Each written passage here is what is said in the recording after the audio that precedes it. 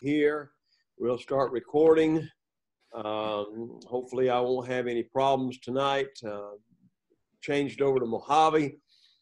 Mac did that update, and now I'm sitting here wondering whether or not the Windows update or the Mac update's worse. So there you go. Anyway you go, you kind of feel like you're in a losing situation here, you know. They say it's all going to get better. All right, last time we met was 2 weeks ago. We talked about the ideal of law, okay? And I just kind of remind you, this being, like I said, a couple of weeks, what my plan is for the rest of the semester is we're going to continue to go over the rest of this on how to interpret these various types of scripture, poetry, et cetera, et cetera, et cetera. And then what I'm going to do is spend some time going back over how to study the Bible, where he starts talking about biblical silence. Because, again, my opinion, and again, if this is my opinion, if I was writing the book and all, but I didn't, so I can't say anything about him. But my opinion would be you teach how to go through the interpretation, then you start trying to figure out all the rest of this stuff, silence, biblical expediency, and all that other stuff. And he does it backwards from what I do. So that's just the way that is. And maybe next time, after further cogitations on my part, then I will decide to go with his way. I don't know. So that's what the plan is. Last time, like I said, we talked about, and I'm just going to cover quickly what we covered, the four major collections of laws. Remember, we talked about the covenant code. You remember that? I know it's been 2 weeks. Everybody remembers that, right? Here's your midterm exam. Do you remember that?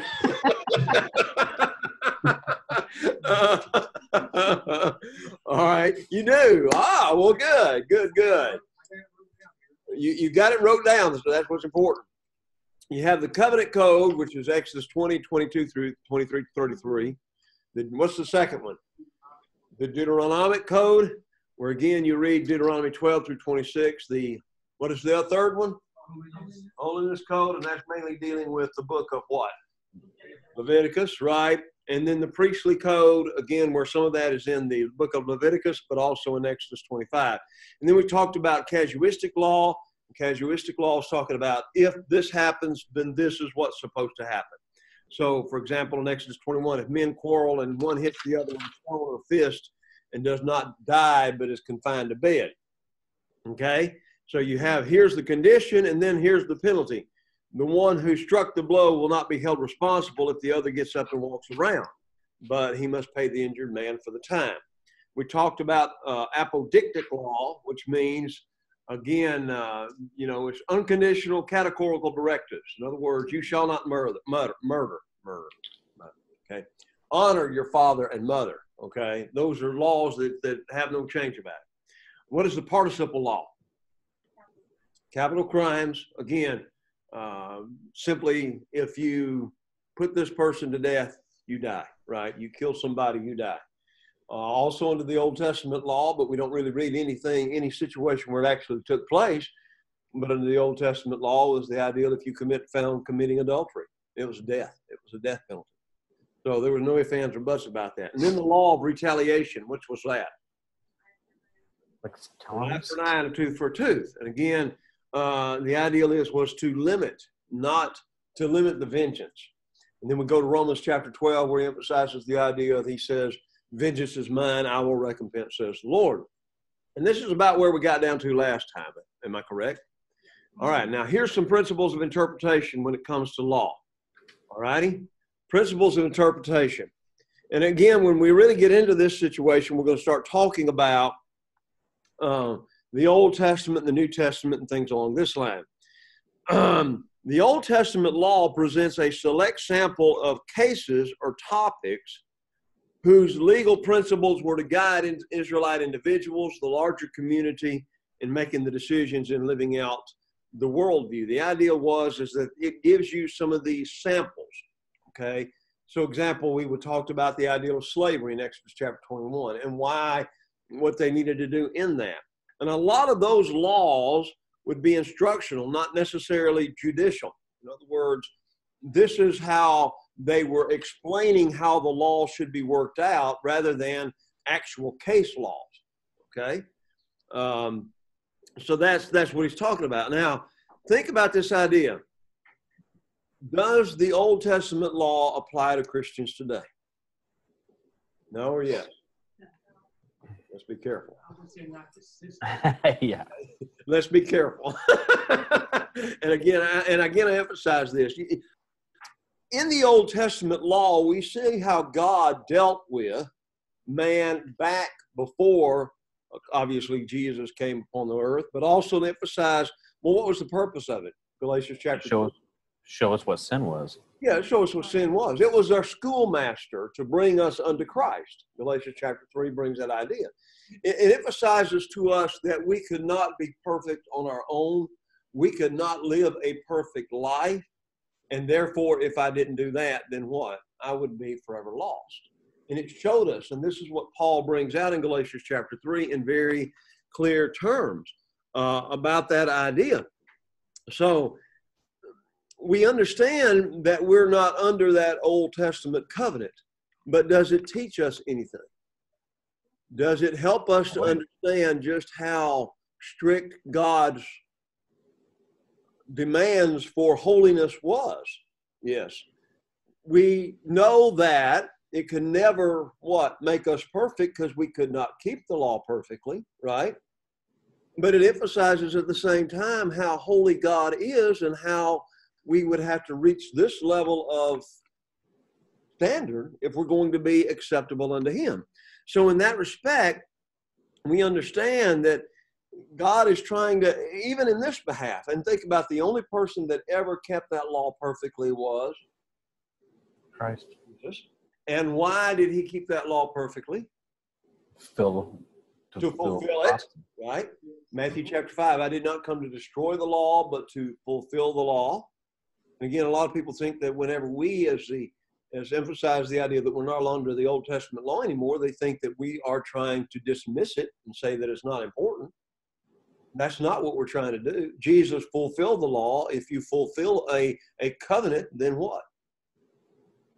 It's no longer binding. We understand that principle. He satisfied the requirements of it. Yeah. Then he put it aside. And that's it. He satisfied the requirements of it and put it aside. The best way we could maybe understand this idea today, if we're trying to explain it to somebody, is the idea like in the situation with me. When my father passed away, I had a truck and he had a truck, and I traded both trucks in, and I bought that truck, and that's a 2010 Nissan Frontier. I still owed, a certain amount of money, but we was able to pay it off within 3 years. All right. Now, what happened at the end of 3 years? The bank, they had no say on about what I could do with that truck anyway, manner, shape, size, form. It was nothing. I fulfilled that covenant. Do they have any claims on me whatsoever? No. Absolutely not. In the same respect, Jesus fulfilled that covenant. So there would be no claims against him whatsoever. And because he was the only one that was able to do that, that made him the perfect sacrifice. So then we are baptized into Christ, Romans chapter 6, right? And also Galatians chapter 3. We are therefore in Christ, and we are able to enjoy the privileges of what he did in fulfilling that law. Now, at the same time, and I want us to think about this and really think about this, if we are striving to be Christ-like, and we are, 1 Peter 2:21 says that we are to walk in his steps. Romans 8:29 says we are to be conformed to his image. And if he kept that Old Testament law perfectly, should that not be our goal and holiness in our own lives? Yep. So you see that what I'm trying to say here. A lot of times we dismiss the Old Testament law and say it really has no impact upon us, and that is true. But at the same time, we have to see that the Old Testament law was a holiness code to help us to see what God would demand for all of us as we're striving to be holy. Jesus will emphasize it and ramp it up a notch. For example, you shall not commit murder in Matthew chapter 5. He gives us a command. You've heard it was said, but I say unto you, what? Even if you think of a man. Yeah, if you're angry with a man, then what? you've already committed murder. Without a cause, you've already committed murder. So you see, he's not just dealing with the actual sin itself, but the motive behind the sin. And with the heart. That's right, with the heart. He uses another example. You have heard it was said, you shall not commit adultery, but I say unto you, if you look at a woman to lust after her, you've already committed adultery with her already. Does this speak to us about the problem of pornography? Absolutely. Yeah, it absolutely does. And again, so as I'm trying to live the Christian life and be what God wants and expects of me to be, I'm not going to allow pornography to be, a part of me. And yet we often read about the ideal of in the church today, conservative, and I'm using Christendom as a whole, not just specifically the Church of Christ, but we see that up to, from surveys they've had, up to 65 to 70% of preachers have a problem with pornography. Surprise, surprise, surprise. And that's across all denominations. Now you're sitting there thinking, okay, well, what's happened in the world that's causing this? And if that's the case in the denominational world, do you think we're anywhere close to that in the church? May very well possibly be. I know of brothers that have come and talked to me about it.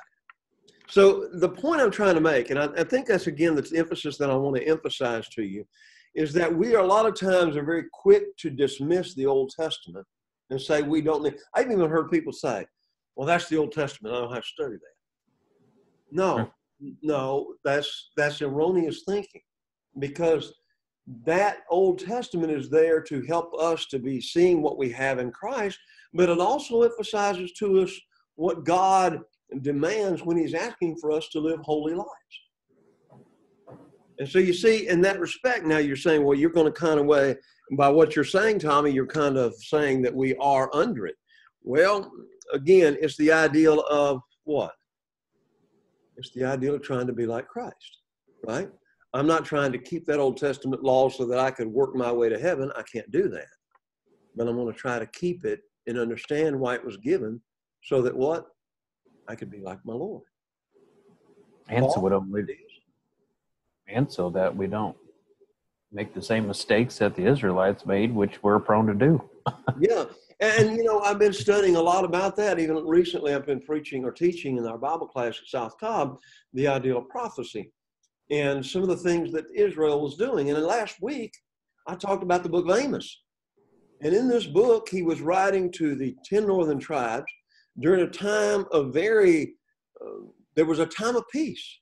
The Assyrians weren't knocking at their door at this point of the game. But during the time of Jeroboam II, there was a lot of wealth. And he talks about people lying on beds of ivory. In other words, they're just life is great, life is good. They have whatever they want. Wives would send their husbands out, and read Amos very closely. He would send their husbands out, and they would bring in all this stuff from the wives. Amos doesn't pull any punches. He says, now listen, you cows of Bashan. He's talking about their wives, and he calls them cows. And I thought to myself, if I was to get out and talk to ladies cows at South Cobb, I'd be herding cows from there on out. You know what I'm trying to say? But, and Amos, it didn't bother Amos. But he would talk about how their wealth had caused them to just give themselves over to leisure and to sin.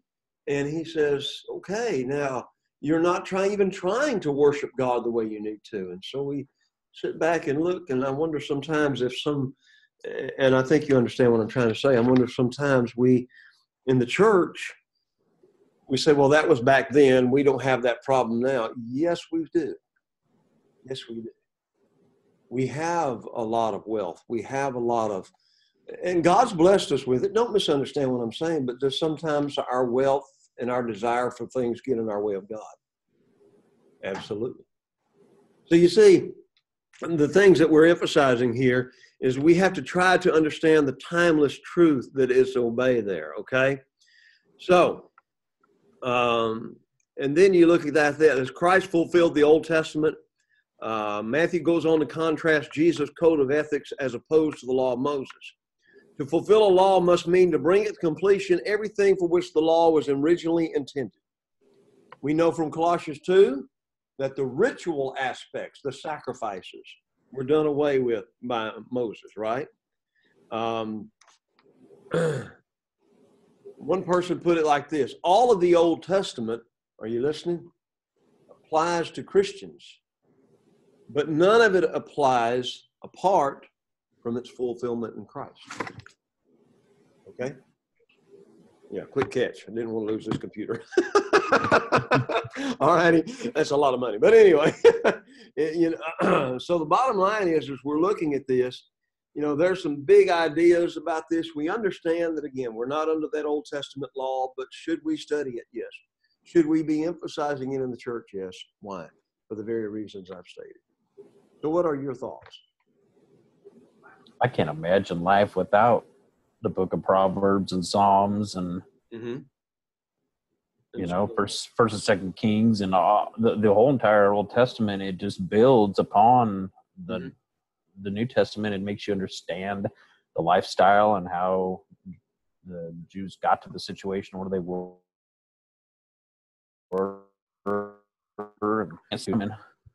Okay. All right. You were saying, brother? Bible tells us that it was written before, it was written for our learning. Right. And also when you want to learn the whole scheme of redemption for man, you have to go to the Old Testament. That's right. That's right. Yep. Proverbs, the New Testament. That's right. Any other comments, thoughts? Okay. If you don't agree with that, just at least spend some time on it and think about it. Like I said, I never thought about it until I was starting again trying to teach this class, and I was going through this, and I thought, yeah, that's right. You're making a good point here. So we need to understand that in that respect. Think about the idea, how does the sacrificial laws, how does that apply to us? Well, we just think about our once for all sacrifice Jesus made. Hebrews the 9th chapter said the blood of bulls and goats can never take away sin. But every time we think about what it would take for them to come into the presence of God, right, with the blood of an animal, then you think about the ideal of what? Jesus did that one time. And he went into, the Hebrew writer will say, he went into the most holy place. Where? He's in heaven. Yes, ma'am. Yeah, I was going to say that the book of Hebrews is a very good example of why we should have some knowledge. Right. Really couldn't unless you pass Old Testament. And that is so true. It's not just that, but Romans pulls a lot off of the Old Testament idea. Every one of them, Paul, a lot of times will quote from the Old Testament over and over again. So, think about the idea. Some laws, as I said, even in the New Testament, they were kind of, what do we say? We kind of brought them over, right? At the mouth of 2 or 3 witnesses, what? Every word shall be established. Is that true of the New Testament? Yeah, Matthew 18. Whenever I have a problem with a brother, I'll try to talk to that brother with me and him alone. But if that doesn't work, what? I take with me 2 or 3 witnesses, right? So you see, that's even brought over in the New Testament in that respect. Think about the idea. Some of the laws in the Old Testament are much stricter than those in the New Testament. All righty? Under the Old Testament law, you could get a divorce for anything, right? Deuteronomy 24, if you don't like your wife anymore, give her a certificate of divorce because you have found some uncleanness in her. And again, this is a whole nother study that we spend time on, but you've heard probably sermons where, what does the word uncleanness mean? Some people think the word uncleanness in Deuteronomy 24, if she gets up one morning and burns some biscuits, that's the reason that, you have found something you didn't like about her, so you can send her packing, right? You're laughing, right? But seriously, and I mean, that's about the way it is with our world today when it comes to divorce. I fell out of love with her. She didn't do what I thought she'd do. He didn't do what I thought. So we get a divorce just for any other reason. But in the New Testament, what?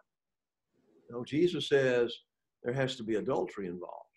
And even in that respect, you don't necessarily have to get a divorce, right? You can work through it, but that is the only scriptural reason for divorce. All righty? Only in the case of adultery. Galatians chapter 5, we don't have to circumcise our children, but it does talk about circumcision in the ideal of the circumcised heart, right? The ideal of cutting around. So again, God God takes a lot of these sacrifices very seriously. But again, what's the purpose? Anytime you killed an animal and you saw that blood gush out on the ground and you sprinkled some of it on the altar, you would begin to, you would literally, physically see what forgiveness cost. Could it be that maybe we take forgiveness from God very much for granted because we didn't see him on the cross? We didn't actually see what he went through. We can only picture it in our mind. But could it be that that's involved there? So, so there's what we're talking about. So again, think about this in this respect, and if you have anything else to say about it, let's talk about it. So how do you interpret legal material? Number one, how do you interpret legal material? Time to write again. Number one, study the surrounding laws, because a lot of times they are topically arranged. All righty? The collection in which the individual laws appear serves as its literary context. So he will talk about the Exodus 20, the 10 commandments. And then in chapter 21, he starts giving us examples of how this is to play out. All right? So study the surrounding laws, since they are often topically arranged. All right?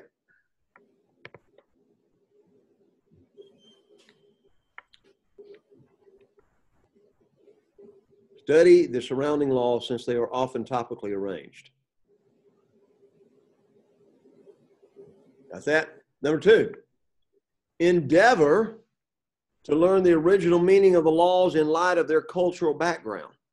In other words, try to figure out what the original meaning of the law was in that background. So that means you're going to have to do a little bit of study with dictionaries, commentaries, things along that line to help you understand that a little bit more. Other background sources. All right? Learn the original meaning of the laws. Learn the original meaning of the laws in light of their cultural background. Okay? If a person in the first century were to come today, somehow or another, if there was a time machine that they can bring into the 21st century, and they actually see roads and cars going by, they would not have a clue in the world what in the world is going on. Right? The closest they would possibly understand is horseback ride or a chariot running down a street. But I'm sure they had I'm sure they didn't have a speed limit sign anywhere up and down those streets at that time. You know what I'm trying to say? But again, if they were looking 45 miles an hour, and again, back in those days, they probably thought if we ever went that fast, we would just disintegrate. You know what I'm trying to say? So you see, they would not understand our laws in our culture. We, a lot of times, don't understand their laws in their culture. So that necessarily means we're going to have to spend a lot more time trying to get that cultural law. All right? Number three. Did everybody get that? Okay, number three. Apply the laws to their Christian counterpart of the original audience. Apply laws to their Christian counterpart of the original audience. So let's look at it this way. Applying the laws to their Christian counterpart. So remember, we talked about one group of law was the priestly code, right? Now, who are the priests of God today? We are. We are. So think about going back through Leviticus. I know we all love to read that book, right? We just very, very much. But if we looked at Leviticus as priests, and by the way, we all are priests, what from Leviticus is he trying to emphasize to all of us today? It's hard work. Huh? Holiness, hard work, yeah. Being set apart, okay? Now, again, you see, so maybe then if you started reading the book of Leviticus, and again, as I said, we all love to read that book, right? We just fall in love with it every time we read it. We're just sitting there saying, thank you, God, that I don't have to do that, right? But what if we looked at it from a different colors, glasses? All right, this is written to priests. What did God demand of those priests in the Old Testament? And how can that apply to me today? and see if you don't really gain a whole nother perspective of what we have and what we should be today. Now, again, we're not going to be dressed in the high priestly robes. We're not going to be, killing animals. Think about how bloody that job must have been. Think about how on the day of Pentecost, the priest would have to offer those sacrifices for every family that come walking up through there. Slaughterhouses, it doesn't even begin to describe it, right? Think about all the blood. And it kind of goes back to, again, what one brother said. Brother Frank Chesser wrote some commentaries on the Bible. He says, if you could do it figuratively, if you could prick the Bible with a needle, it would bleed, because there's blood all over the place. So there's the idea that we're trying to get across. Again, think about how it applies to us. And then number four, the reader must decide whether to apply the legal material literally or in principle. Now, again, the Old Testament legal principles, again, it's mainly going to be in principles, not literally, right? We must decide whether to apply the Old Testament legal material literally or in principle. So think about it in that respect. All righty? All right, that's law. That's the law part. All right? Now let's start talking about poetry for a minute. All right? There's types of Old Testament poetry. Now we're still talking about the Old Testament here. We haven't gone into the New Testament. All right, but let's talk about the Old Testament poetry. A lot of times, a lot of poetry are prayers, right? Psalms 22. Most of us know that. Psalms 22 is we have often used or talked about the idea that is a passage that deals with crucifixion. Starts off, my God, what? Why have you forsaken me? Why are you so far from helping me and from the words of my groaning? So this is really a prayer, is it not? And he's crying out to God. And how many of the Psalms are prayers? Well, a lot of them are, right? So again, we have to understand that a lot of times you have these prayers. And so as we're looking at this, you have songs or prayers. Like I said, for example, in Psalms 22, notice how this prayer starts off. It invokes God's name. It talks about the confidence they have in God. Then you have the ideal of God, why have you forsaken me? Why do people look at me in these situations? You have them asking for help, and then at the end of it, he talks about thanksgiving of how God has delivered him through that situation. So a lot of times in the Old Testament poetry, you find a lot of prayers. And a lot of these prayers can be what you might call lament psalms. They're praying or they're complaining, all right? A second kind of psalm is what we call the imprecatory psalm. Now, that's a big word. It's I-M-P-R-E-C-A-T-O-R-Y.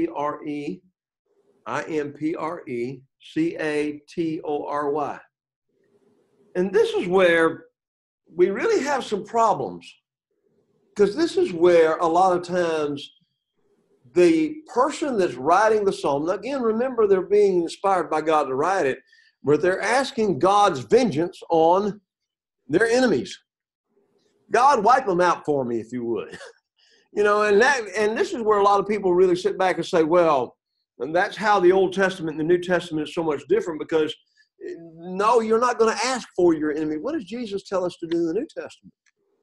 Love our enemies. Love them, forgive them, right? We read and you think about it, where they would pray and ask for their enemies not necessarily to be destroyed. A lot of this could go back to the idea of what we call, remember, hyperbole? Now, what was hyperbole? It's an extended exaggeration. So it may be that in a lot of these imprecatory psalms, what you have is an emotional exaggeration begging God to act. Yeah, act. They're wanting God to know how strongly he feels about this matter. So he says, in essence, God, wipe out all my enemies. Wipe them all out. Right? Now, do we have problems understanding that sometimes? Have you ever heard that idea? where people would say, well, I don't know if I believe the Bible if they're asking God to destroy people. Then we also think about the idea. I was reading a book this afternoon written by a universalist. Anybody know what a universalist is? No? Somebody that has a coexist bumper sticker on the car. Well, in a way, yeah. The universalist says that it doesn't matter. And I was just reading through this book, just cursorily reading through it. I didn't go into a lot of detail, but his point is that God is going to save everybody. Everybody. In other words, every person on this planet will be saved by God.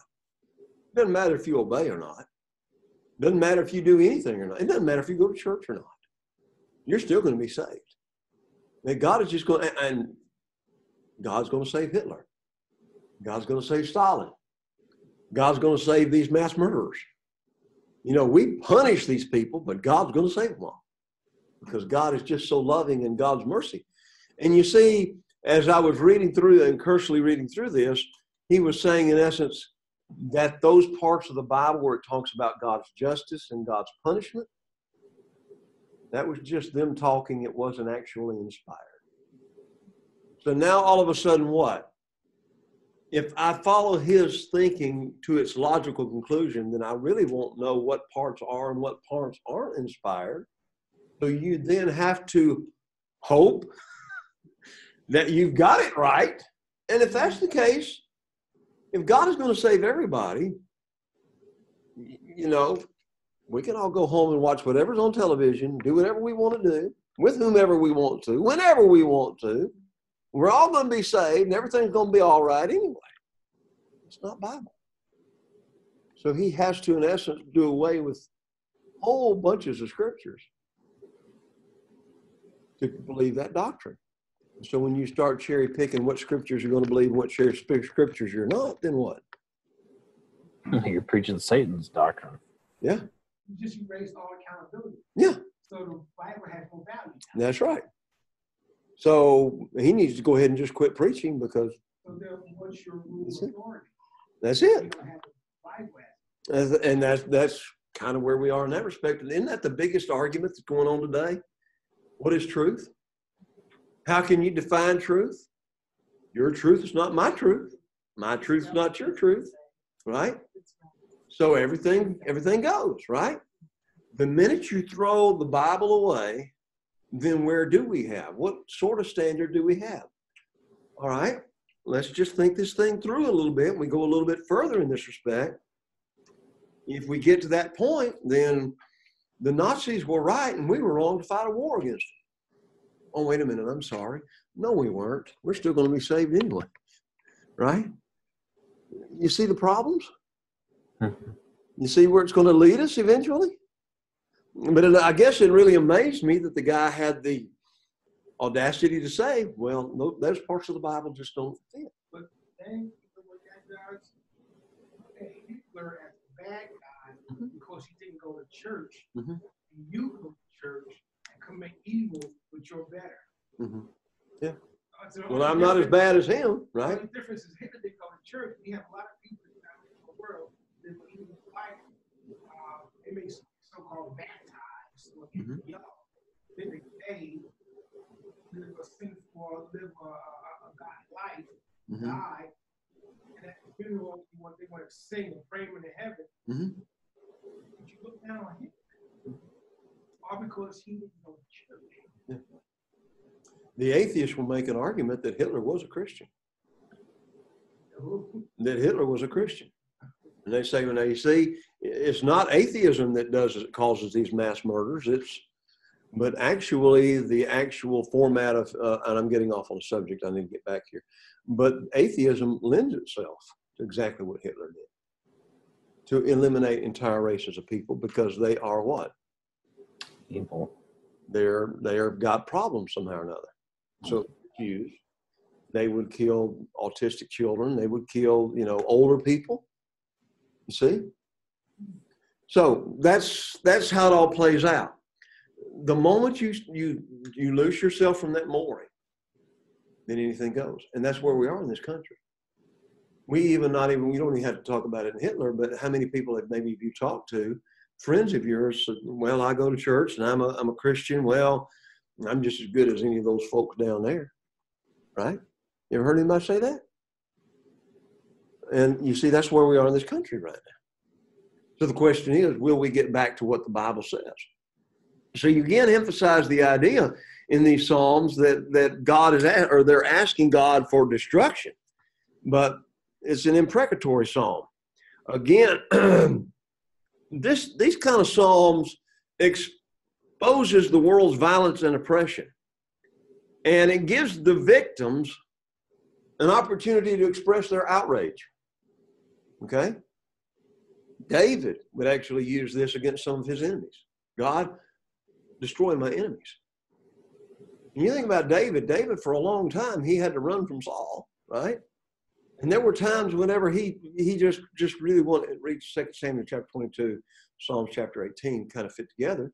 But the thing is he would ask God to destroy his enemies, right? All right. And then you would have what you call dirge psalms. Dirge, D-I-R-G-E. What is that? Lamentations. You're crying. It's the mourning rite, weeping and wailing over despair of irreversible loss. In Psalms like Psalms 35, Psalms 44. The entire book of Lamentations is a psalm of lamentation, right? So that's a dirge, all right? Then you have another way you could look at some of these poetry is songs. You have a lot of Thanksgiving songs. Thanksgiving song, for example, is Psalms 30. Another Thanksgiving song, the royal Thanksgiving song, would be Psalm 18 and Psalms 21. And a lot of, think about it in this respect. You have hymns. How many of those hymns do we sometimes sing as young people, right? Think about that. Have we ever sung the Psalms 23 as a hymn? Yeah. We do it all the time. So you have Thanksgiving songs, you have hymns. Again, you have coronation hymns, such as 2 Kings chapter 11, verses 4 through 12. You have love songs. Love songs? Read through Song of Songs or Song of Solomon. That is it's a group of love songs. It really is. So, and again, a lot of times maybe we don't even realize just how he does bring that point out. You have liturgies. Now, what is a liturgy? It's call to praise. Psalms 118. Liturgy. L-I-T-U-R-G-Y. Liturgy.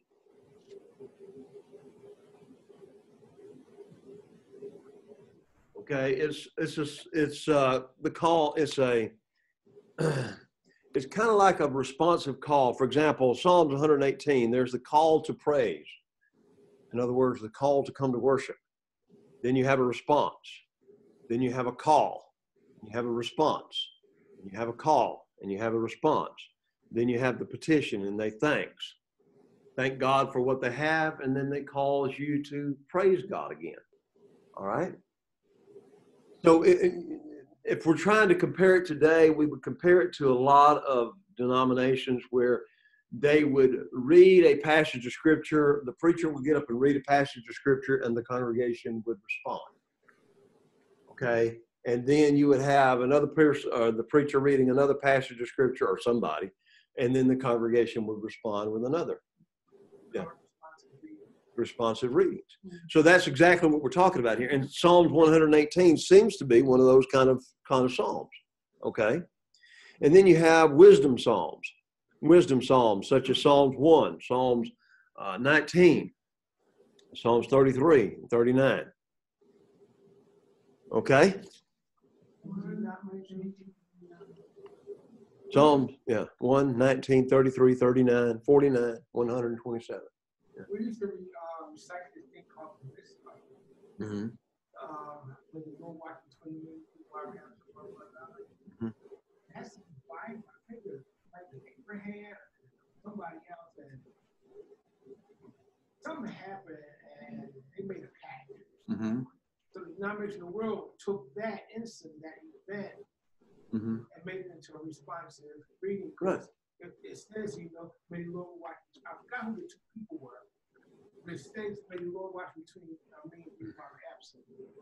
Yeah, I think I know who you were talking about in that particular place. And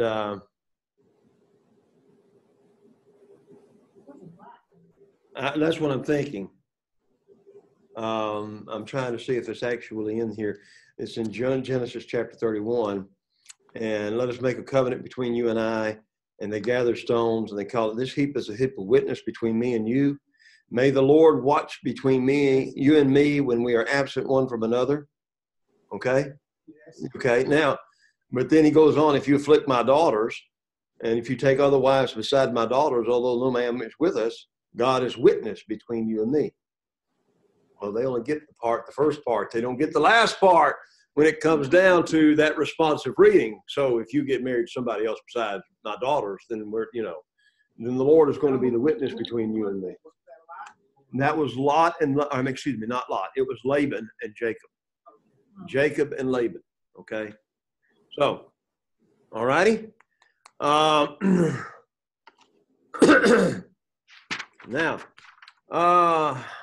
okay. How do you interpret poetry?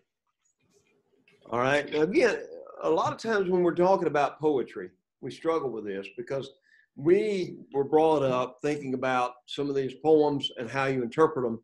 And sometimes we try to apply this with the psalm, and you can't do that. So you have to interpret these things in their entirety. You have to look and interpret them in their entirety. All right? You always need to look at the psalm in its historical setting and understand it from that viewpoint. All righty? That's the main way you do it. That's the main way. As always, anytime you're studying Scripture, you've got to look at it from its historical setting, see what it meant to those people of that day, then what? Make the applications to us today. All right? Now, let's talk about prophecy. How do you interpret prophecy? We're still dealing with the Old Testament. All right, now this becomes interesting, right? Prophecy. You have different kinds of prophecy, just like you have different kinds of poetry, right? All right, now, the prophecy of disaster. Think about Jonah. What was his message? Yeah, and it's interesting as well. He only, as I think I mentioned to you a couple of weeks ago when we were studying Jonah a little bit, we talked about the idea that everything in that book's upside down.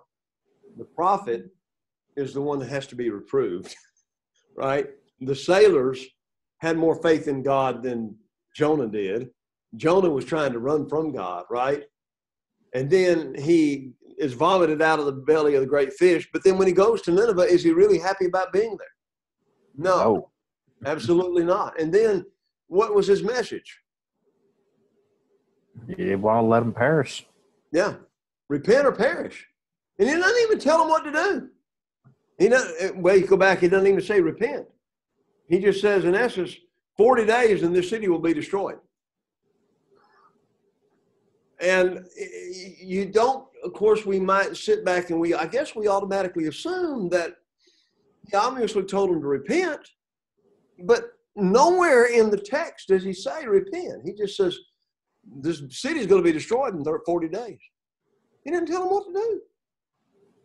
So the king takes it upon himself and all the people repent, right? Read that very closely there. So again, let's not try to put anything in there that the Bible doesn't put in there. So that's a prophecy of disaster. And again, every prophet does this.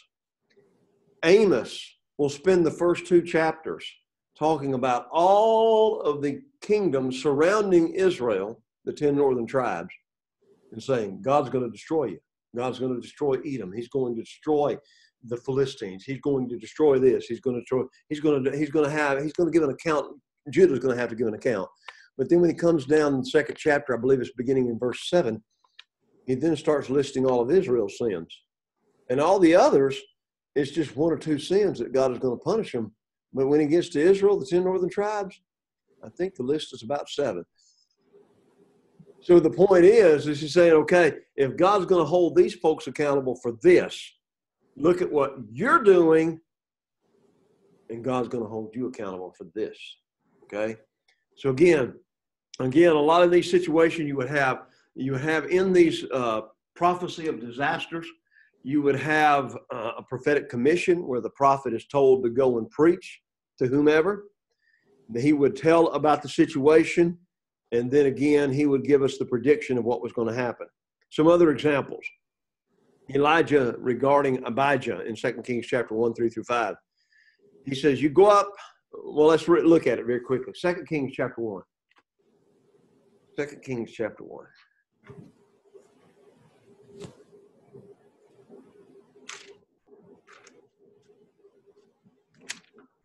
Now, here again is this prophecy of disaster. And who's the prophet here? It's Elijah. All right? And so as you're reading this, 2 Kings 1, 3-4, the angel of the Lord said to Elijah the Tishbite, arise, go to meet the messengers of the king of Samaria. Now, what had happened is Ahaziah fell through the lattice in his upper room in Samaria. One brother put it this way. He was working on his back deck and fell off his back deck. Okay? Maybe that will help us to understand this a little. He fell off his back deck. He's injured pretty badly. He's not sure if he's going to make it or not. So he sends his wife.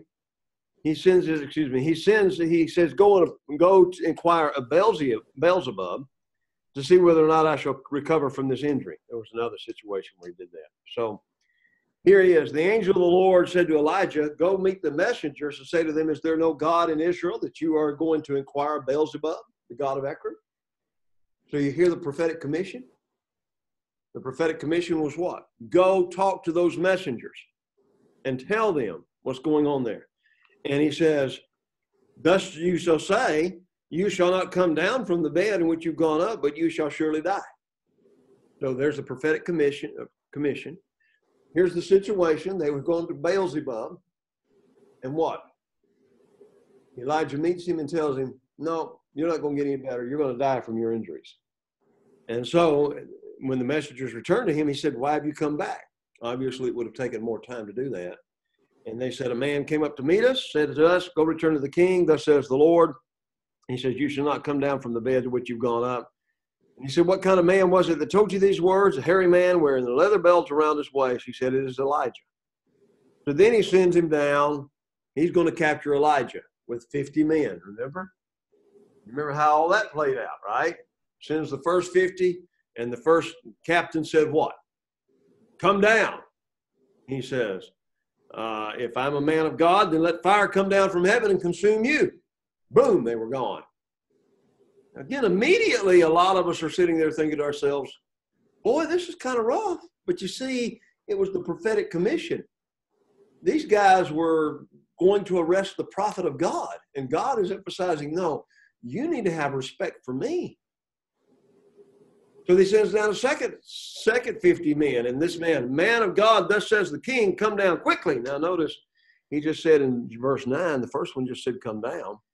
The second one said come down quickly. You hear his arrogance. And what happened to that 50? They're gone. So the third one came down, and what? He fell down on his knees before Elijah, and he says, please let my life and the life of these 50 servants of yours be precious in your sight. Fire has come down and destroyed the first two, but let now my life be precious in your sight. And God spared those. What lessons do we have here? Pride. But you see the emphasis upon the prophetic commission. All right? So there was that prediction, and before the end of this passage, the Bible says in chapter 1 that Ahaziah died. All righty? Secondly, there's basic types of prophecy. The prophecy of disaster. Now the prophecy of, let me see if I can find my, oh, there it is. The prophecy of disaster, the prophecy of salvation. Prophecy of disaster and the prophecy of salvation. Can you think of any passages in the Old Testament where you have that happening? Huh? Isaiah 53. Yeah, we immediately think of Isaiah 53. let's put it back more. You got that idea of that salvation there, and that's right. But here's an example in Jeremiah 28.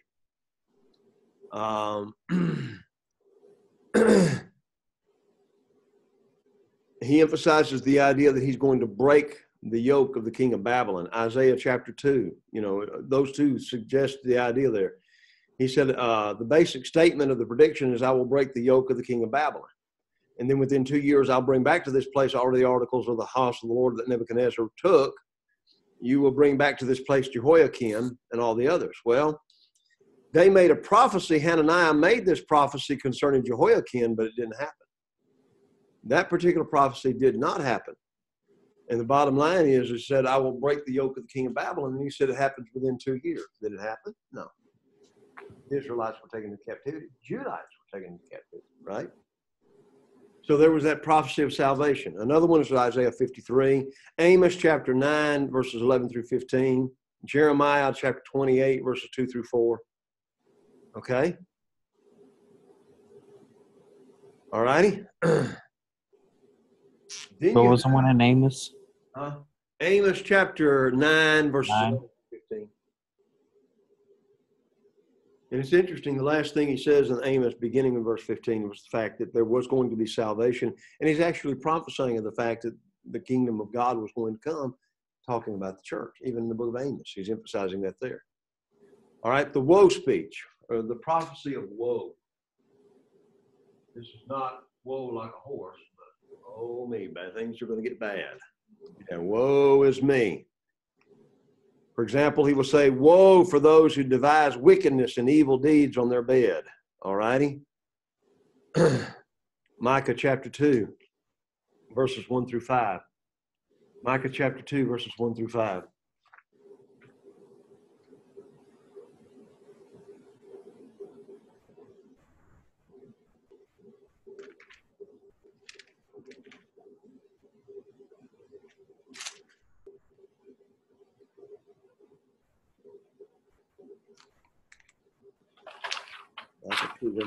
Woe to those who devise iniquity, who work out evil on their beds. At morning light they practice it, because it is in the power of their hands. They covet fields, take them by violence, also houses, and seize them. So they oppress a man in his house, a man in his inheritance. So what's God going to do? Against this family, I'm devising disaster from which you cannot remove your necks. You will walk haughtily, Lord, shall you walk haughtily, for this is an evil time. In that day, one shall take up a proverb against you and lament with bitter lamentation. We are utterly destroyed. So what are they doing? They're thinking about evil all the time. And he says, as a result of this, you're going to be punished. All right?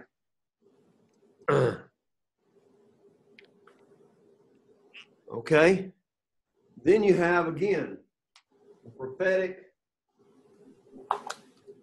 This is this word again, prophetic dirge. What is a dirge? Mourning. Lament, right. It's a lament, all right? Let's go to, let's see. Make sure of the passage before I ask you to turn there. Amos 5, yes. Amos chapter 5, verses 1 through 3. Amos 5, 1 through 3. Okay? Hear this word which I take up against you, a lamentation, O house of Israel. The virgin of Israel has fallen. She will rise no more. She lies forsaken on her land. There's no one to raise her up. The city that goes out by 1,000 shall have 100 left. And that which goes out by 100 shall have 10 left to the house of Israel. So what do they need to do? Now you hear the dirge, you hear the lament, here's the lamentation. If you've got a city of 100 and there's only 10 left, that's not good, is it? No. 1,000, again, that's not good. So here's the thing. He says, seek me and live. Now notice how this pops up again. In Amos chapter 5, verse 5, seek me and live, but do not seek Bethel nor enter Gilgal.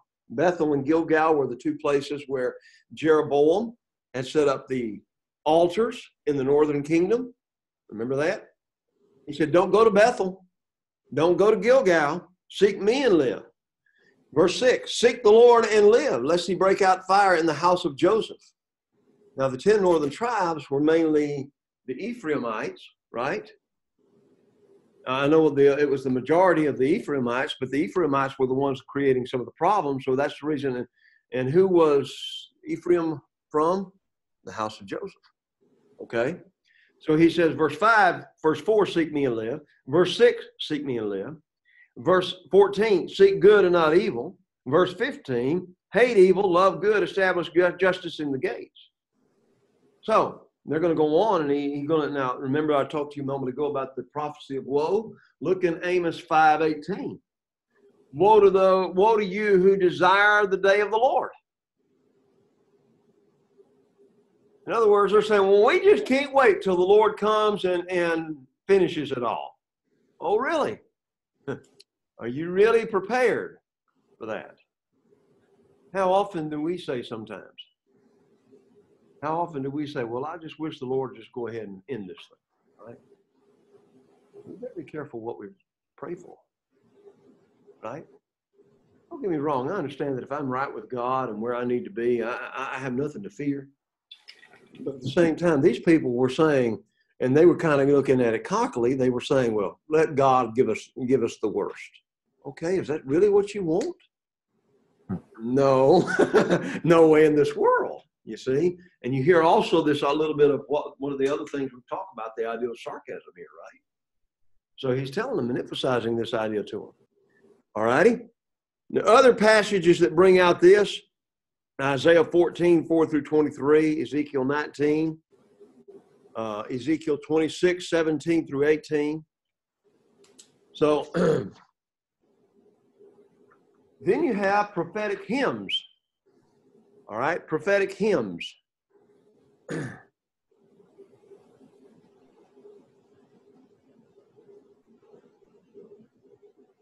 what is a prophetic hymn? It's kind of a song. Listen again, the same text, Amos chapter 4. Amos chapter 4, verse 13. Behold, he who forms mountains and creates the wind, who declares to man what his thought is and makes the morning darkness, who treads the high places of the earth, the Lord God of hosts is his name. Do you hear the hymn? It's a praise to God, right? What did God do in chapter 4, verse 13? He made the mountains. He created the wind. He told man what, and this should wake us up. He could tell us what our very thoughts are. Yeah. Whoa, that's, and sometimes my thoughts are not always Christian thoughts. You know what I'm trying to say? So it's something to make me wake up to the fact the Lord God of hosts is his name. So you have, again, this hymn as it was. So you have that, chapter 5, verses 8 and 9.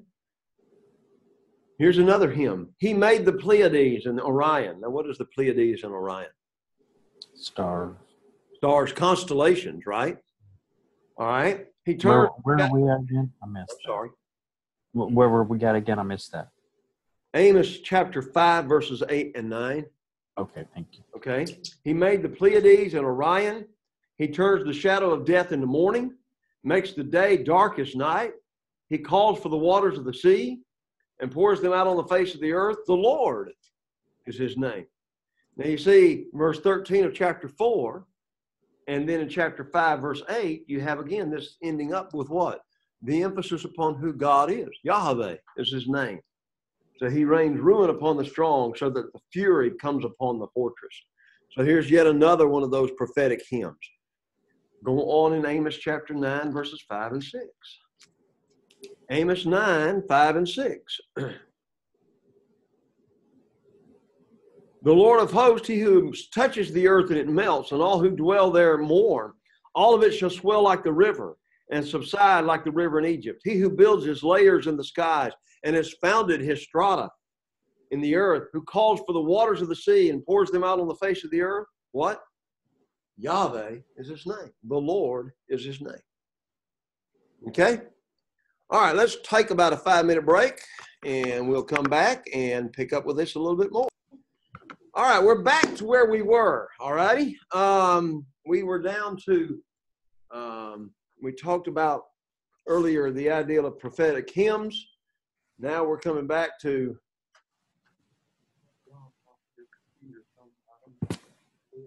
okay, thank you. All righty, I'll work on that in a minute. Now we're back to prophetic liturgy. Now remember the word liturgy? We had talked about that a moment ago. And what did we say it was? Call, praise. Yeah. But it's also responsive readings a lot of times, right? Remember, we emphasized the idea that it was probably a lot of responsive readings. So you even have that in some of the prophetic scriptures as well. The two parties are worshiping in response to one another. All righty? Let's go to Jeremiah 14. Jeremiah 14. Jeremiah chapter 14. By the way, what is the longest book in the Bible? I would say Psalm. That's the longest chapter. Oh, the longest book. Yeah. What's the longest book in the Bible? Years wise is Genesis. The longest book of the Bible in the Hebrew is Jeremiah. It's actually Jeremiah. Okay? That's just a little bit of trivia, interesting trivia for, you'll probably forget it. It is. Yeah, it's got 52 chapters in it. Yeah, so and in the Hebrew language, Jeremiah is longer than the Psalms. Okay? And then if you add in the book of Lamentations, which most people do believe he wrote, it's the longest books in the Bible. All righty? So that's just a little interesting little deal that encourages you a little bit. All right. Now, what you're going to have here is the Lord is going to be talking about a drought. He's talking about the droughts. Now, a lot of times to get God's people pick up their attention, what would he do? He sends droughts, he sends locust plagues, he sends famine, things along this line. So here you're having this idea. So what do we find? Judah mourns, her gates languish, they mourn for the land. And the cry of Jerusalem has gone up. Their nobles have sent their lads for water. They went to cisterns and found no water. They returned with their vessels empty. They were ashamed and confounded. Now, as you're listening to this, it kind of sounds like what? It kind of sounds poetic, right? Just the way they're saying it. But it also kind of sounds like, again, you have in your mind, can you picture the nobles actually going, sending their young men to get water, and they can't find any? And then they were ashamed and confounded. Why? Because they didn't do what their master had told them to do. Why? Because the ground is parched. So you have the verses 2 and 3 that emphasizes the idea of them going out to get the water. But why, and it goes on a little further. No rain in the land. The plowmen were ashamed. They covered their heads. Notice verse 3, they covered their heads. They covered their heads. So there's that idea the deer gave birth in the field, but left there was no grass. The eyes failed because there was no grass. Now, you hear the description of what's going on. There's no water. Why? Our iniquities testify against us. So you hear the complaint. All right? So he says, do something for your name's sake, for our backslidings are many. We have sinned against you, O the hope of Israel, his Savior in time of trouble. Why would you should be like a stranger in the land? Why would you be like a man astonished for the mighty one who cannot save? Yes, you, Lord, are in our midst. So here again, you're among us. You bear your name. Do not leave us. We are called by your name. Do not leave us. So here you have the first part. You have the idea of, as you start off, we're suffering because of the drought. Then he cries out to God. Now what? Verse 10. God answers. But here you have again still the idea of a liturgy. What? You have a response. Only this response is between Jeremiah and God, right? So what does God say? They have loved to wander. They have restrained their feet. Therefore the Lord does not accept them. He will remember their iniquity now and punish their sins. So the Lord said to me, do not pray for this people for good. So he really lays it out there. they would love to do all of this, so don't even bother to pray for them. Wow, that's kind of bad when God says, Jeremiah, don't pray for somebody, right? But he said that's exactly what's happening. You have the same idea is found in Joel chapter 1 and 2. Joel 1 and 2. We talked about Jeremiah 14. Joel 1 and 2. All righty? So this is prophetic liturgy. Another great passage that could talk about this would be Habakkuk, where again, Habakkuk is keeping or talking with God about the problems they're going through. Habakkuk chapter 1 and 2, 1 through 2, and then 12 through, 12 through chapter 2, verse 1. So him and God are talking about what's going on at that time. So there you are. All righty? Questions, comments, thoughts? Prophetic liturgy. A response as it was. Now another type of prophetic literature, prophetic disputation. In other words, they're in a dispute. Now, one of the first ones that comes to my mind is Jonah chapter 4, right? Where God and Jonah is arguing with one another. And of course, remember the fact that he's arguing along with God there, right? Another passage is Amos 3 through 4. All righty? Amos asked the question, can two walk together unless they've agreed to do so? Does a lion roar in the thicket when he has no prey?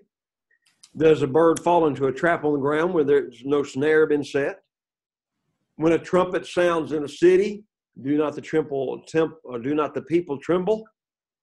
So he says, and you hear these series of questions. He's asking these questions. I'm going to Amos, okay? So he says this, and here's the conclusion. The sovereign Lord does nothing without revealing his plan to his servants, the prophets. The ideal is this. God was going to punish his people, but he did it. He was going to do it, but his people what? His people deserved it, but they were going to know what was happening so that they would not be totally surprised, number one, but number two, so that they would know why the punishment was coming, right? If a parent takes care of his child or her child, she sits the child down and the child misbehaves. So punishment has to happen. But you're going to sit down and explain to the child why, right? Otherwise, what? They may not get the message. They may not get the lesson. I have to do this because this is what you've done. Huh? I was never told why. You were never told why? Oh, okay. It's not storming out there right now, and I'm glad for that, okay? No chance of lightning hitting in here right now at this moment in time, but anyway, wow. So you never... Okay. Her parents knew she was smart enough. She knew why. Yeah, okay. Well, let's also be honest. A lot of times when we saw the punishment coming, we knew why. We knew what we done, and we knew why we did it. But now, and again, even God dealing with his people, a lot of times, they're sitting back like they engage in it, and then they're kind of like, it's kind of like their eyes get wide open. Oh, Lord, you meant that? Right? And he does have to punish them because of this, right? So here's, again, that disputation. So he's asking these questions, and so there's where he's going through. All right? You have a prophetic lawsuit. You have prophetic disputations. You have prophetic lawsuits. Now, what is a lawsuit? This is a metaphor, a comparison, right? God being the prosecuting attorney and the judge. Micah 6, verses 1 through 5. Micah chapter 6, verses 1 through 5.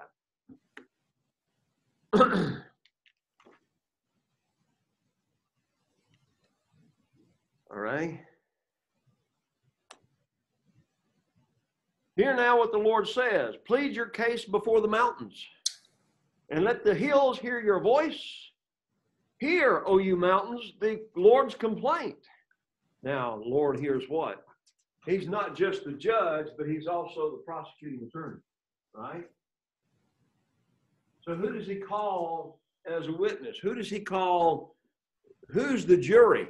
It's the mountains that he has created, all righty?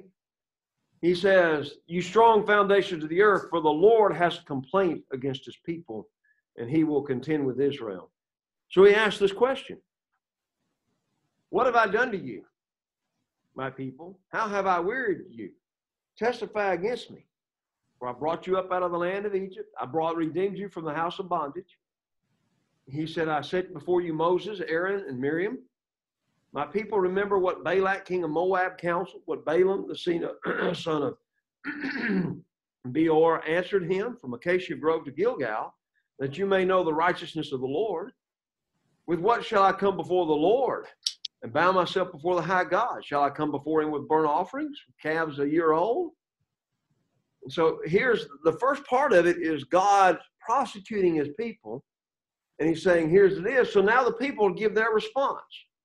Well, okay, God, if you're this way, then what am I going to do to please you? And notice what he says. With what shall I come before you? And bow myself before the high God. Shall I come before you with burnt offerings? With calves a year old? Well, you remember the Old Testament law commanded that, didn't he? Right? Will the Lord be pleased with thousands of rams, 10,000 rivers of oil? Do you hear the hyperbole here? 10,000 rivers, it's an exaggeration, right? It's almost sarcastic. Do what? I was listening to it thinking it's almost sarcastic. In a way, it is, but it's also like, God, would you be pleased if we could give you 10,000 rivers of oil? But think about it in this respect, who has the oil to begin with? Yeah. God did. So, I mean, it's like, so then they ask the question, shall I give my firstborn for my transgression? Now, key in on that phrase. As you read in the book of 1st, 2nd Kings and 1st, 2nd Chronicles, some of the reason why these people were destroyed was because they were offering their children as sacrifices to these idol gods. God, do you want my firstborn son? But you also think about how God in the Old Testament said, look, the firstborn are all mine anyway, right? Remember that? So then you come to verse 8. God said, he has shown you, O man, what is good. What does the Lord require of you but to what? Do justly, to love mercy, and to walk humbly with your God. 3 things that keep us busy for the rest of our lives. Number 1, do justly. What does that mean? What did God want of the children of Israel? What does he want out of us today? Right? To do justly means you live the righteous life. You do what's right. That's it. And again, going back to what we talked about earlier, if you throw the Bible out, then anything goes, then your right is your right, my right is my right, and, then anything goes, right? You see what the problem is? That's where we are in our culture. And you see, slowly but surely, that's where we've got to start with a lot of these people and emphasize to them that the Bible is the Word of God again, right? But again, the devil's been working a whole lot harder than we have. To do justly. To what? To love what? Mercy. To love mercy. What is mercy? What's a synonym for mercy? Grace. Grace. So we need to be gracious and forgiving like God is. God is gracious and forgiving, right? And he wants us to walk how? Humbly. With who? With God. So you see, God has, you have this lawsuit here, and God has said, here's where it is. Now, there's other places where this is found. Psalms chapter 50. Psalms That's a good sermon. Huh? That's a good sermon right there. It is. It's a great sermon. And again, it's a sermon that needs to be preached today. Isaiah chapter 1, 2 and 3. Isaiah chapter 3, verse 13 through 15. Jeremiah 2, 4 through 13. Hosea 4, 1 through 3. This idea of the prophetic lawsuits are brought out over and over and over again. All right? where God is the prosecutor and the judge. All righty? Yeah. Okay. Don't cut the alarm on. Got you, brother. Thank you. All righty. Then you have a lot of prophecies against foreign nations. Against foreign nations. Like I said, Amos starts off with,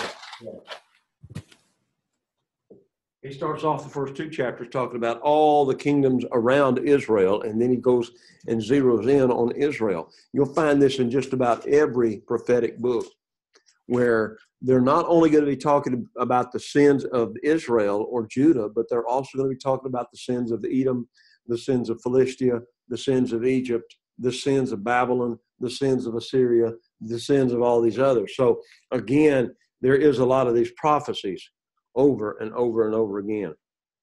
And then you have a lot of visions. A lot of visions. You have prophetic visions, right? Can anybody give me some examples? Without me giving a bunch, giving some. Prophetic visions. Prophetic visions. How about Daniel chapter 9? Yeah, there you go. Well, Daniel chapter 2 is Nebuchadnezzar's dream, but in Daniel chapter 9, he's praying because the 70 years are up, and he sees Michael come talk to him, right? And there's that whole vision there. And he starts that vision in chapter 9 and goes through the 12th chapter of what he, and actually is being, if we were using Star Trek terminology, transported through the future until Messiah comes, okay? You have Isaiah 53, obviously, is that vision. You have a lot of these visions over and over and over again, and these dialogues with God. Genesis 15, Amos 7, 8, on and on and on it goes, okay? So you've got all these different kinds, again, all these different kinds of genre when we're talking about prophetic things. So how do we go about interpreting these things? All righty? How do we interpret it? Number one, again, remember that prophecy is a biblical phenomenon by God, which God conveys message to his people through human speakers or writers. Now, I'll slow down. Prophecy is a biblical phenomenon by God, or by which God. It's a biblical phenomenon by which God conveys messages to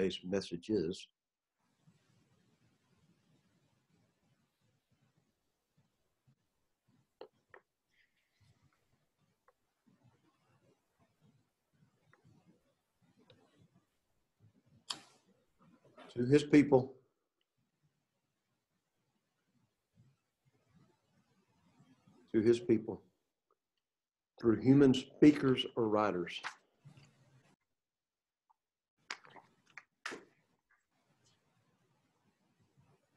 Most prophecy involves forthtelling.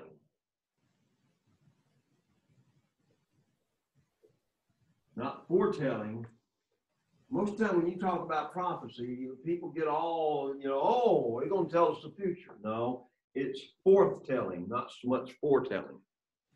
In other words, he's preaching to the people of that day. They're preaching to the people of that day.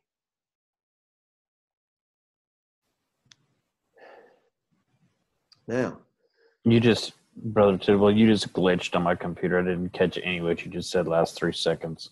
Okay. You're preaching to the people that day. Or the near future. Okay. Okay, or the near future. So, for us to understand the prophecy, and it involves forthtelling the people of that day, what necessarily has to happen? We have to understand the historical situation. We have to understand the historical situation in which the prophet speaks. We need to know the history as much as we possibly can. This last week, I was preaching on Acts 12, where Herod killed James and was about to kill Peter. And I took a few moments and read out of Josephus about the kind of man Herod was. And I talked about how Herod was the grandson of Herod the Great. You know, as you look at all the Herods in the Bible, we get kind of confused because you have Herod the Great that killed the babies. Then you had Herod Agrippa. You had Agrippa the First. You had another Herod, Herod Antipas. Yeah, he was the one that was upset with Jesus, or excuse me, John the Baptist. Oh. Yeah, upset with John the Baptist, killed John the Baptist because he said that it was not lawful for him to have his wife. Why? Because Herodias, Herodias, and all that. Oh, you want to talk about a wonderful family? That was a wonderful family. You ought to sit down someday. If you never had your mind blown, you ought to sit down someday and try to figure out all those Herods that's found in the New Testament. And buddy, they were. If you think your family's a piece of work, just look at that one. That's all I got to say about that one. Okay, you couldn't make up what these people did. But anyway, the point I was trying to make is you need to know which Herod that was. It wasn't the guy that tried to kill the babies. It was his grandson. And so I just read where he had been in the court of Tiberius Caesar. And Tiberius Caesar, depending on what, of course, you also got to understand Tiberius. He was a fickle guy. So one day Herod, this Herod Agrippa the First, might be in his good graces. The next day he'd be in prison. You know, but before it was all over with, Tiberius just sends him out of Rome and lets him take over where his granddaddy. He actually had more land, more of a kingdom than Herod the Great had at that time. But he also had a lot of his granddaddy's traits. And that's why he thought, okay, I'm going to play politics. I will make the Jews happy. So you see, by doing that, that helps us to understand what was going on Acts chapter 12. So we need to know the historical situation. Number two, you have to determine the kind of judgment the prophet announces. Determine the kind of judgment that the prophet announces. A lot of times you will find, like in Isaiah and especially in Jeremiah, the punishment will be talking about a future exile, and they're going to stay in the land of Babylon for how long? 70 years. And Jeremiah would actually tell them that in Jeremiah chapter 25. Okay? Isaiah will use that idea of future exile. And again, Amos, Micah, and some of these other prophets.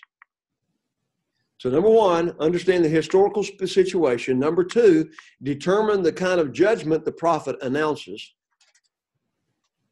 Okay?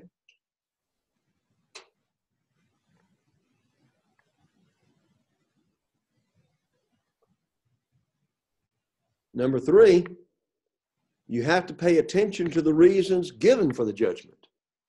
Pay attention to the reasons given for the judgment. All right? You remember Deuteronomy chapter 28?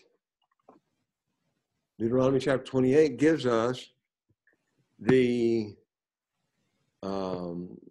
blessings and the curse. Remember that? The blessings and the curse of Deuteronomy chapter 28 comes into play there. The Israelites are in a covenant relationship with God, so they were going to be cursed if they don't what? Obey that covenant. So, as you're talking about foretelling, look at the historical situation, the kind of judgment, and pay attention to the reasons given for the judgment. All righty? All right. Now, as you interpret this, sometimes this is where the foretelling part comes in. The foretelling part. And sometimes, and what do I mean by foretelling? They're actually looking into the future, right? Mm-hmm. All right, so let's look at it from that viewpoint.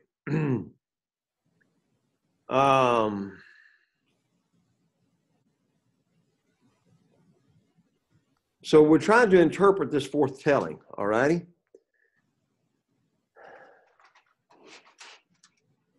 And this is what kind of blows our minds sometimes. This is where we have some troubles understanding some things in passages of Scripture. Let's look quickly at Isaiah chapter 9. All righty? Now, in Isaiah chapter 7, here's the historical circumstances. And I think I may have shared this with you before. Again, if I have shared it with you before, please forgive me. If I haven't, then you'll get it. And again, the reason I say I make that disclaimer because I'm not sure where I say what to who anymore. You know, I've been teaching on this in the class, my Bible class at church, so I may not have even mentioned this to you. If I have, the Bible says you got to love me and listen to me again. Okay. All right. If I repeat myself, here it is. So everybody is in Isaiah chapter 7, right? And we're very familiar with this passage, especially in Isaiah chapter 7, where he emphasizes the virgin shall conceive and bear a son, right? And Matthew chapter 1 does give us the fulfillment. Matthew says this is what Isaiah was talking about, right? But let's try to remind ourselves that what's going on here. In the days of Ahaz, the son of Jotham, the son of Uzziah, king of Judah. So here you have Ahaz, who was the son of Uzziah. Rezin, the king of Syria, and Pekah, the son of Remaliah, king of Israel, went up to Jerusalem to make war against it, but could not prevail against it. Okay? Now, what's going on historically? Well, here's what's happening historically. This is the Mediterranean Sea. Up here, you have the Tigris and the Euphrates River flowing down to the Gulf. And up here, you have the nation of Assyria. Now, here you have, and this is kind of the way it is even today, right? You have Israel. Over here is a desert, okay? So, you know, I got to get this straight. So this is kind of more like this, all right? It's kind of going like that, all right? And you have the 10 northern tribes, and Bethel was here, Gilgal was here, and right here was Jerusalem, all righty?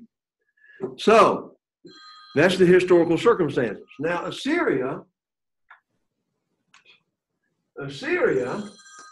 is about to attack Israel. Now, again, right, what's right here? It's desert. So they're not going to come down. They're going to follow the water. So they're going to come down this way. Now, above Israel is what nation? Syria. What is the capital of Syria? Damascus. Damascus. Oh. Where's the capital of Syria today?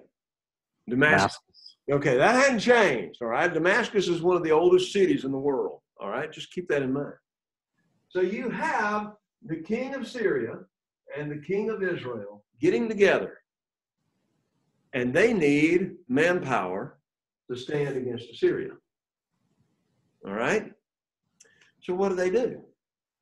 Well, they combine their forces, but they know that's not going to be enough because these Assyrians, they're nasty people. Go up and look if you have the opportunity to do sometimes. Go to the YouTube and type in National Geographic Assyria. And it's about a 30-minute documentary. And it talks about just how vicious the Assyrians were. The Assyrians were really the first nation that had a standing army. And what I mean by a standing army, they were paid soldiers. Okay? These people were vicious. They were very vicious. Go back and you read where they would have literally in the Assyrian catacombs and the Assyrian relics that we have, they would have pictures of heads in baskets just laying there. They were the ones, interestingly enough, that started the ideal of crucifixion. Only by the time the Romans had perfected it. But their idea is they would a lot of times impale you on a stake and leave you laying there. You'd have to die. In other words, you would be put on this stake and just left to hang there. Okay? Sometimes you'd last 2 or 3 hours. Can you imagine the pain and the agony for 2 or 3 hours? By the time the Romans come on the scene, they have perfected the ideal of crucifixion, but that's where it all starts. These people are vicious. So they said, we need a bigger army. So they said, we need to get Judah. And Ahaz is saying, no, you're not going to use my forces. Not going to happen. So these two kings, Rezin and Pekah, decide they're going to attack Jerusalem. And they're going to set up Tabeel, the son of Tabeel, as a puppet king. And they're going to get all of Judah's forces to be able to fight against Assyria. That's the background. So this was happening. It was told to the house of David, saying, Syria's forces are employed in Ephraim. Now, Syria's forces are deployed in Ephraim. Ephraim, again, is what? Israel. So the Lord said to Isaiah, go now and meet Ahaz, you and your son Jashub, at the end of the aqueduct.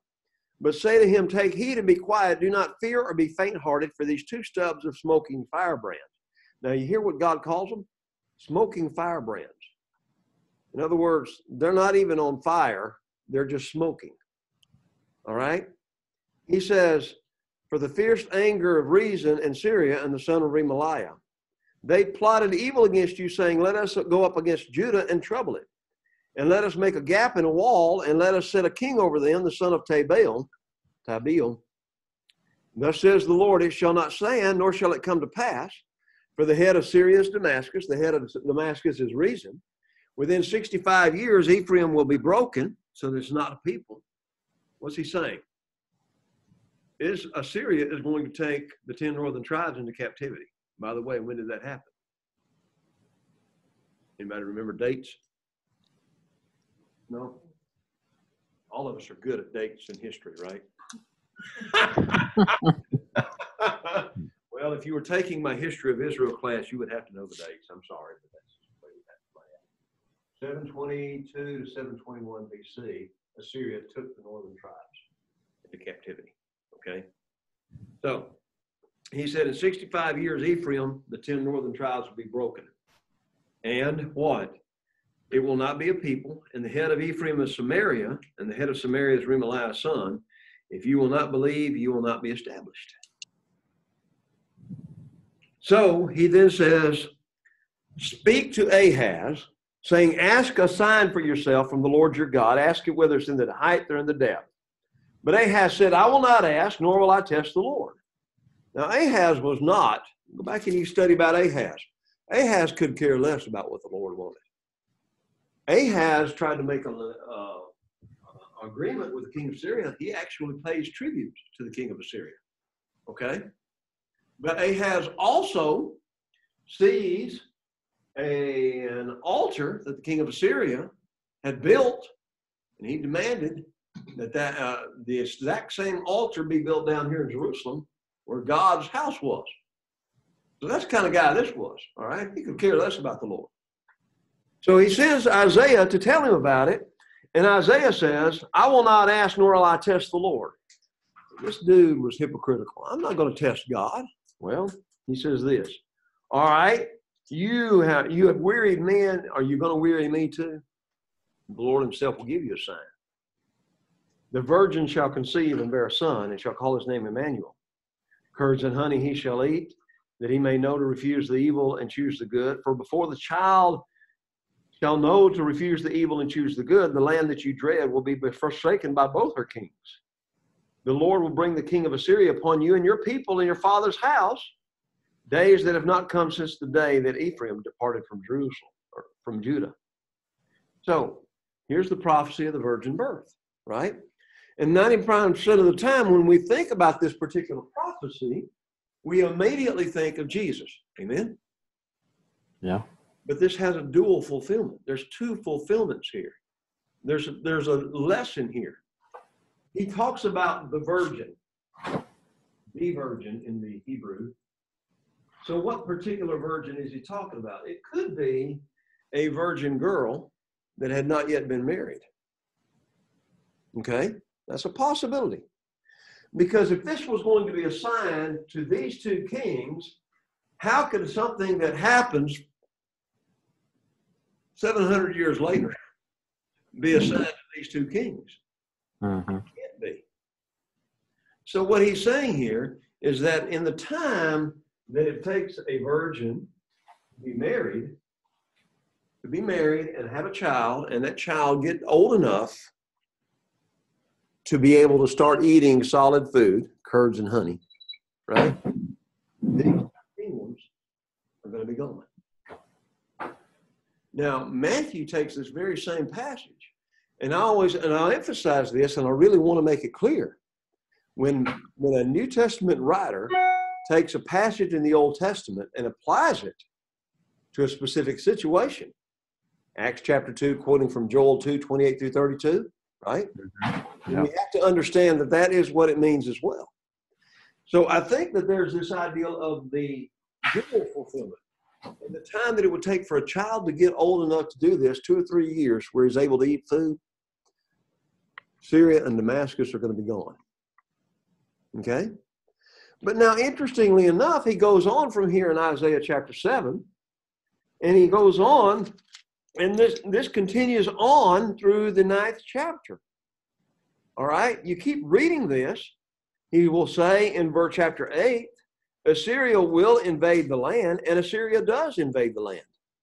During the days of Hezekiah, Isaiah 36 through 39, Assyria does invade. All right? I'm sorry.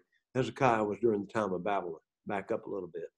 Assyria did invade the land of Judah, and Judah has to pay tribute to Assyria. Even in the days of Ahaz, this king, he's going to have to pay tribute to Assyria. But you see, his idea was he will, when these two guys were going to attack him, he cuts a deal with Assyria. Politics never change, folks. All right? They never change. The names change. Politics never change. All right?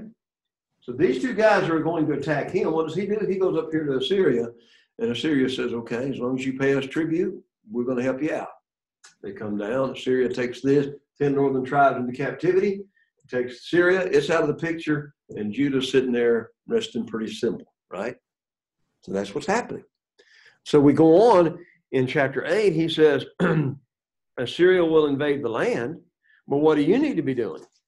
You seal the law, you among my disciples, chapter 8, verse 16, I will wait on the Lord. I will hope in him. I and the children whom you've given me. And then we come to chapter 9. In chapter 9, he says, unto us a child is born, and unto us a son is given. And the government will be upon his shoulder, and he shall be called Wonderful Counselor, Mighty God, Everlasting Father, Prince of Peace. Now, in Isaiah chapter 9, verse 6, he's expanding on Isaiah chapter 7. Okay? Isaiah chapter 9 now is talking about who, for sure? Jesus. What is Jesus doing? He's going to be set up over his kingdom. And notice everything he says there about his kingdom. This is, again, is something that could be preached. Again, his name should be called Wonderful Counselor. Now, as you look at this particular passage, look at it very closely. Do you see a comma after the word wonderful there? Yep. Got to remember that they didn't put a lot of punctuation or anything like that in there. The punctuation in a lot of these situations in the Hebrew is not there because they didn't want to waste space. Okay. So I'm thinking, do you hear that? What does that mean? I'm thinking. Opinion. Okay, thank you. I'm ready for that anyway, all right? My thinking is that comma should not be there, so it should be called Wonderful Counselor. Because notice every other word, Wonderful Counselor, Mighty God, Everlasting Father, Prince of Peace. All right? So I think Wonderful Counselor is not two different designations as much as he's the Wonderful Advocate. 1 John 2, verse 1, right? We have an advocate with the Father, Jesus Christ the righteous, right? So he's the Wonderful Counselor, the Mighty God. Now that's interesting right there. That's a whole other study right there, right? Everlasting Father, Prince of Peace. On the increase of government and peace, there will be no end upon the throne of David and over his kingdom. And that harkens back to 2 Samuel chapter 7, right? To order and establish it with judgment and justice, and the zeal of the Lord of hosts will perform this. Then he goes back in chapter 9 at verse 8 and starts again talking about the punishment of Samaria. All right? Now this kind of blows our mind a little bit, but you find this prophetic stuff going on. He's talking about events of that time, foretelling, but many of these same things could be used as foretelling events 700 years in the future. And sometimes some people get too wrapped up in one side or the other.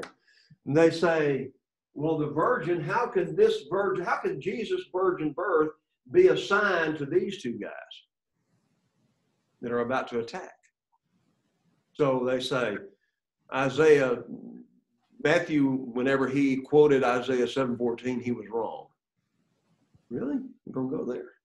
Yeah, they're willing to go there. You know, they're smarter than God. All right? Because they're saying the situation that was described in Matthew chapter 1 cannot have any meaning to these people right here. Dual fulfillment. There's a lot of passages that kind of have that dual fulfillment idea. All righty? So again, what we've got to learn to do is to work through that. So you have that. And what it does here is two things. When you're talking about the foretelling and foretelling, they're talking about the present age.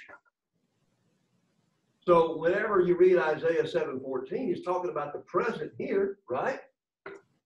But the foretelling part of it talks about the future.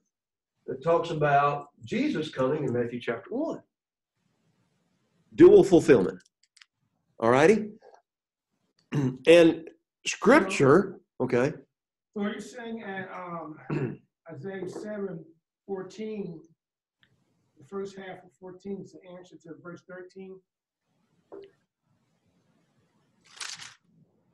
Isaiah 7:14. You read verse 13, it said, "Hear ye now, house of David, it's a small thing for you to weary men. Well, will ye weary my God also? Therefore the Lord himself shall give you a sign." Give you a sign. That's right. Stop there. That's for verse 13. Then the second half, behold, a virgin. That's something futuristic. It is, as I tried to explain it, it could have been talking about a virgin there at that moment in time. And in the time that it would have taken that virgin to have a child, and that child to grow up to the point where it could eat curds and honey, 2 or 3 years, these kingdoms are going to be out of the picture. Okay? How do you pass the name Emmanuel? Okay. Again, think about what does the word Emmanuel mean? God with us. Okay. So again, even you can look at it from this viewpoint. The word God with us, if that in the time that it would take for that child to get to that age, God has still what? Been with Judah and delivered him, right? Not literally in the flesh, but what? Did God save Judah at this time? Yes, he did. God with us? Yeah. Right? Now, the Emmanuel key comes into play a little bit later as well in Matthew chapter 1, right? Where he says what? The virgin shall conceive and bear a son, and they shall call his name Emmanuel. And they're specifically talking about God becoming man, Jesus Christ. All right? Dual fulfillment. Dual fulfillment. And then again, there are other passages that emphasize that. So you have the present and the future. The present, the future. And there's other passages that emphasizes this idea.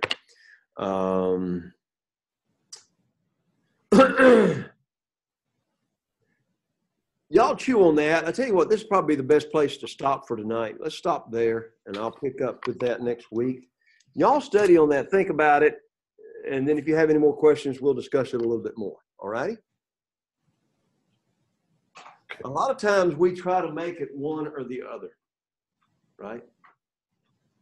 And we've got to be careful. I think the prophet is talking about both. All righty? All right? Thank you, brethren. I appreciate it. And hang in there. Any questions, comments, email me. I did send you the midterm.